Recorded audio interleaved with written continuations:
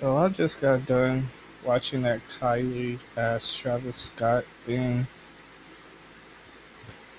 Let me just say, I like both of them, especially Kylie. She's absolutely gorgeous.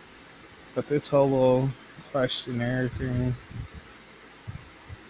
was dumb. Really? You're asking him questions you don't even know. Like, you don't even know how many tattoos you have. Come on now. I'm probably about to get some feedback for this video, some negative feedback. I don't care.